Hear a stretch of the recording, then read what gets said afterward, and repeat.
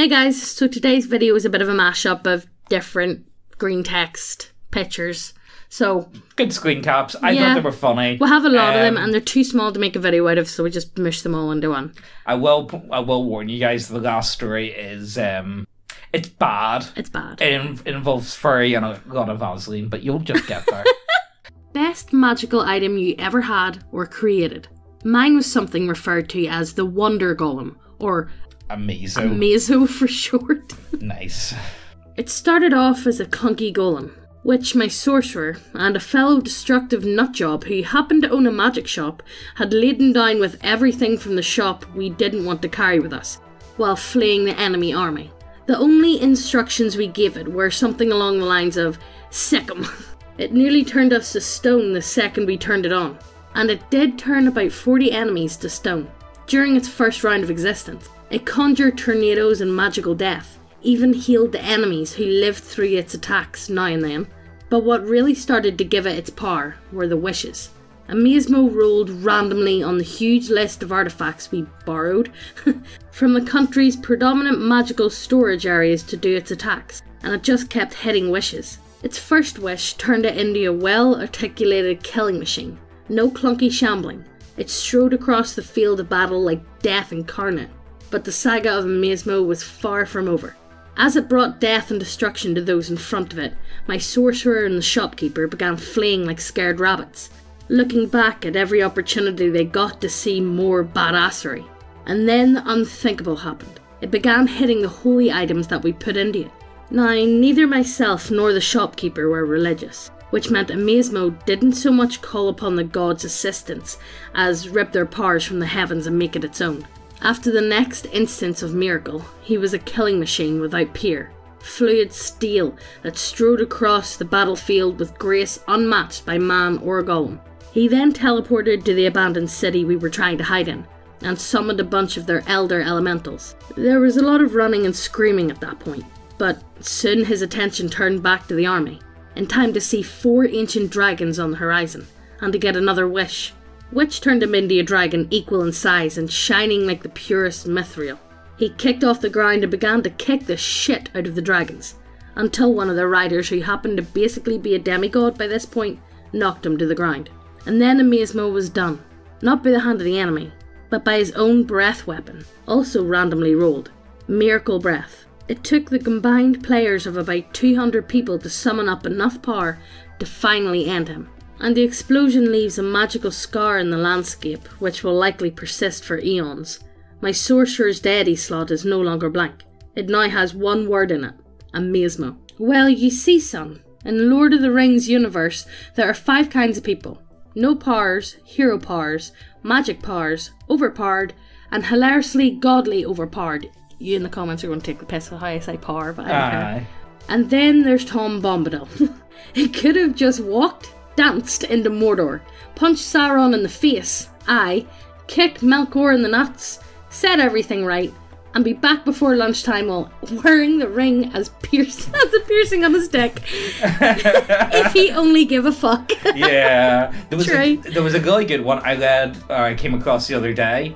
I can't remember what it was, but people were talking about, like, where do hobbits come from? Because they're not mentioned in, like, the origin story of, like, humans and elves and dwarves and stuff. Yeah. And I really buy into it that maybe it was Tom Bombadil that sang them into existence. Probably. Because he only lives, like, beside them, but yeah, why have they never came in contact with him? Yeah. It's very interesting. Definitely one to look into yourself, guys. I thought it was good. DC 80, extremely tight space. This is the DC for getting through a space where one's head shouldn't even be able to fit. Oh my god, you know what? Oh no. This can be as small as 2 inches square for medium-sized creatures. Half this limit for each size category less than medium size. Double it for size category greater than medium size. If the space is long, such as a chimney, multiple checks may be called for. Oh. Does this mean you can curl up someone's anus and intestines with DC 80 escape artist check? Well, here, look, I am playing a Goblin Rogue at the minute, guys. I don't know if Teal's been using many. We haven't seen any ogres in a while. Teal's gonna be watching. Oh God. No, don't tempt me. TG, This thread disturbs me because I used to work in a hospital. And yes, people come in every once in a while to get really weird stuff removed from their ass. Oh, for God's sake. What was that one? Forged through pain? What man jar? You don't want to know most of it, but one of the worst ones, 47 of these fucking things. What? Oh my god, they're blades for like, I'm gonna say like a standing knife or like a cutting knife. Yeah, box cutter, I think Americans call them, isn't it? Please stop shoving stuff up your ass. Physicians are sick of removing it. Our science requires us to move the stuff from your ass. Science demands you to shove it up your ass. Think of your doctor, TG. Think of your doctor. I don't know, I've never, if any of you guys have ever had to go to the doctor by shoving something up your ass. Anytime I think about people shoving stuff up their ass, I think of Jackass the movie. Jackass the movie, Randon shoving up a toy car. toy car up his ass. Yeah.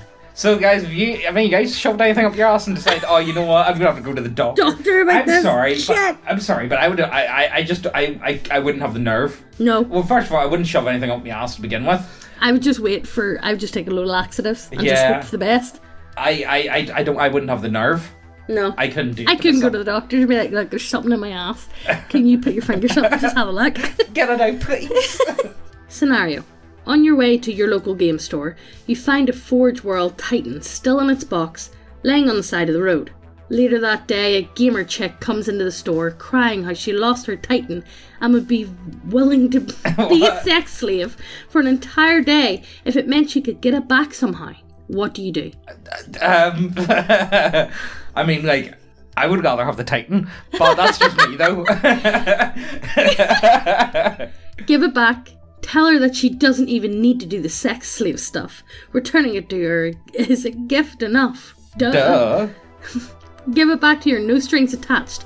I am really a white knight in real life. Give it back to her. Nothing needed in return except a 2,000 point game. It would suck to lose a model. Probably give it back and ask her how she lost it. I'd give it back, no strings attached, because if she's insane enough to offer that, I don't want to be anywhere near her with my clothing off. Yeah, honestly, let's be honest. You're not wrong. You know, do you want to get syphilis, guys? Or do you just want to get crazy? Yeah, I don't know.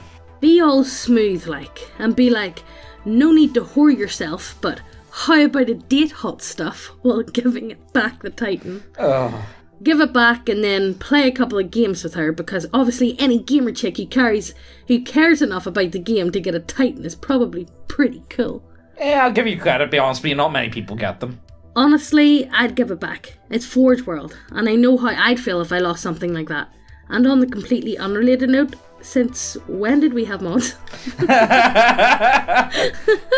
Give it back and then compare armies. Also, drill a Titan. I know how I'd feel if I lost a Titan. You're all wimpy moral fags. That being said, I would do the same.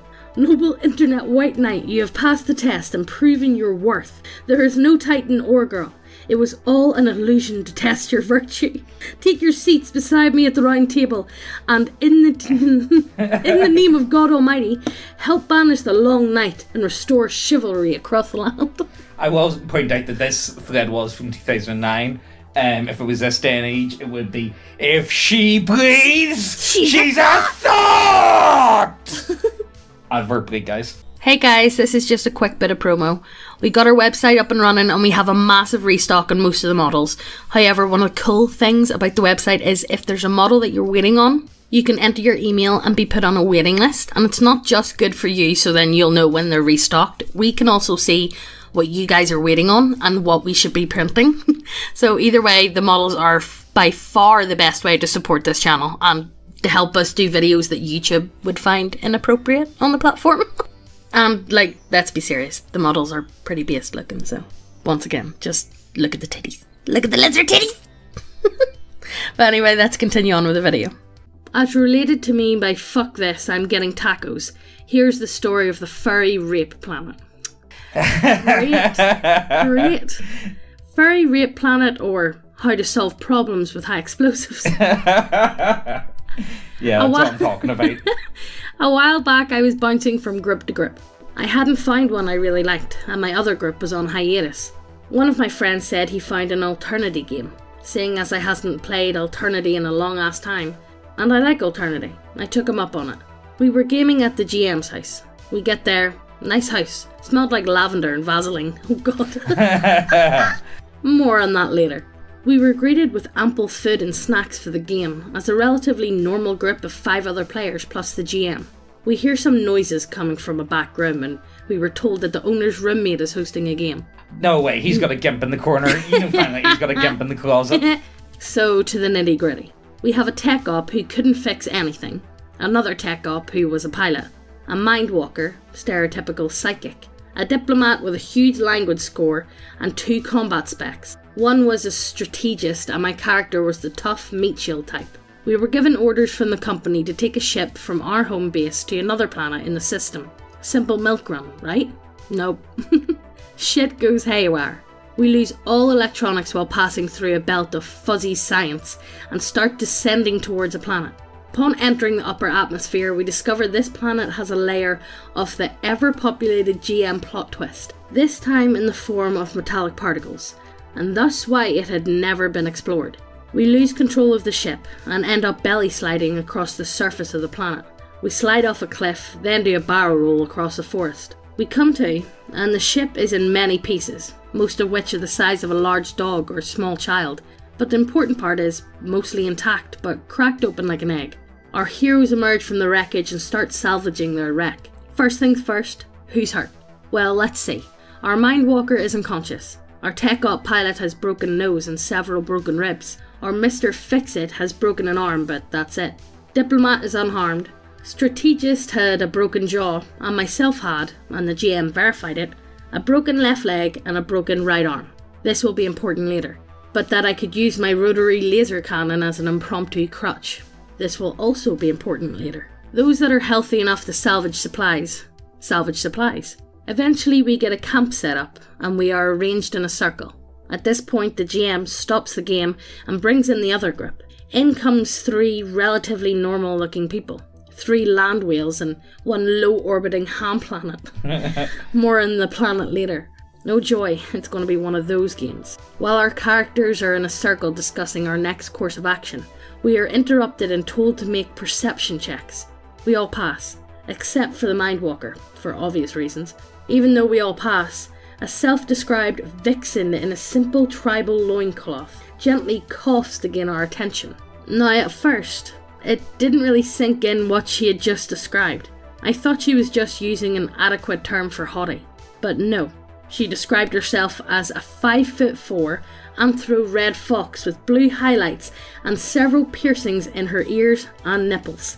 Oh, oh my god, this is that meme, Megan, when you're the most popular fox at the fur con.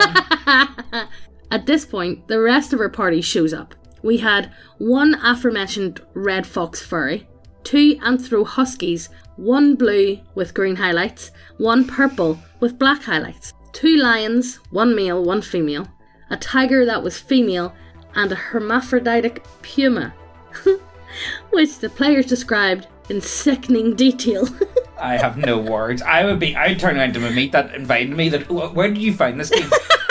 Where was it? Where was it advertised? Why are we here? Why are you got in? Well, why are you here? Why you got in? They announced their plans to take us back to the campus sex scenes. Oh my god! It just gets worse. Why does it always start like that? Why do they do that? Why do they just think that's okay? Fuck it, that's just... At this point, I realised we had crashed into the planet of fucking furries. Literally. As the party is being pursued, and as we flee, I'm suddenly told that I can't run away. I say I figure I can drag a broken leg and at least hobble away. I'm suddenly informed that no, I have a broken spine and can't move at all. Oh my god, he's gonna actually get my... Why do they do this? So fine, I declare that I start firing my rotary laser cannon at them.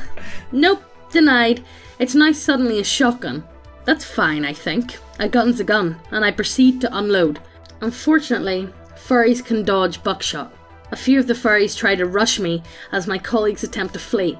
The furries catch the other party members, most of whom are savagely wounded, remember, and proceed to rape them. I feel bad for the poor fellow that's knocked out. Oh god. What are they doing to him? This one guy's paralyzed. Or he's not paralyzed, he's knocked out, isn't he? As they circle up to grab me, they pull my arms apart, and see a grapefruit-sized grenade-like sphere on my chest. They look at my hands and see a pin ring. The grenade goes off and so do they.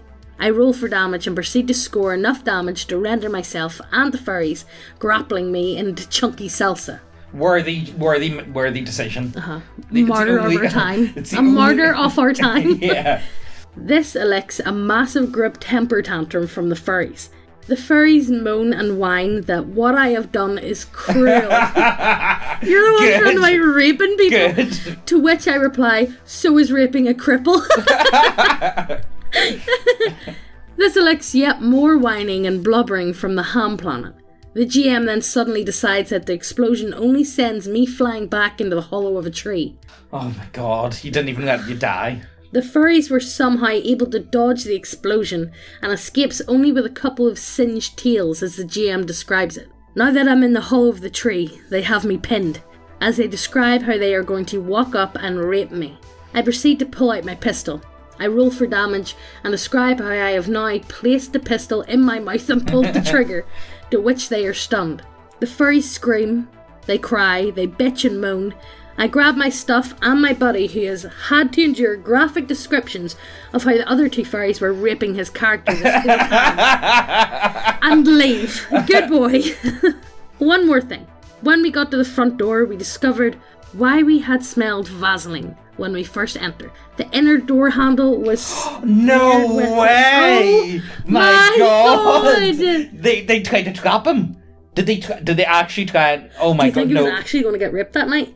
I think that they were going to make like, oh no, this is going to be like hot. We're going to like... It's going to turn into an orgy. Yeah, that's probably what they were wanting. Or somebody was fucking the door handle. Nah, I think they were trying to set this up and like make it like a... Or somebody was fucking the door handle. I wouldn't put it past Furry to do so. Oh my god. There you have it. The Furry Rape Planet. Probably one of the most horrific stories ever posted on TG. I still remember when Tacos first told it to me. My jaw literally hit the floor. I was stunned.